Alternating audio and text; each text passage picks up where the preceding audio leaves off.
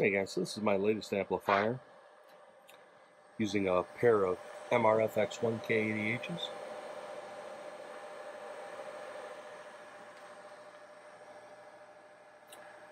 Using a low-pass diplexer filter, good for 1kW CW, and a Meanwell RSP 3048. So the amp has a 10 dB attenuator on the input and a 4:1 transformer on the input, and the output is a 4:1 3 to 12 ohms and a 4:1 12 to 50 ohms by Bobby McDonald.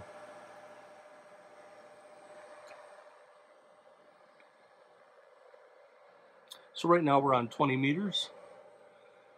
Went into the Bird watt meter with the 1000 watt slug, 2 to 30 megahertz, and that's going into our 2000 watt Bird load, and we are in CW mode.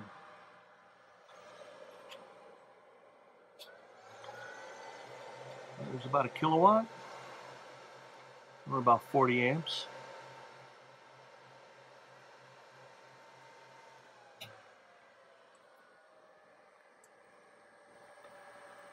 So we have 3 small fans on the heatsink, and it ducts the heat out the side through vents in the top of the enclosure.